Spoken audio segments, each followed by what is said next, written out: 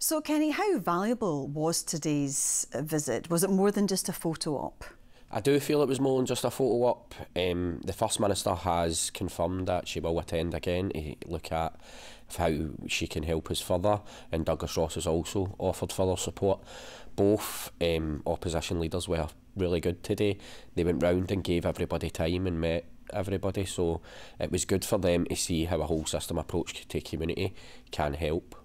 And you know, talking to Nicola Sturgeon and Douglas Ross, did you get the sense that they are taking the drugs death problem in Scotland seriously?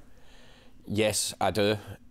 However, that they're using arguments like the cut to universal credit, which is wrong. So the SNP are saying that that's wrong, which they're right in saying that, and Douglas Ross is using the right to recovery bill.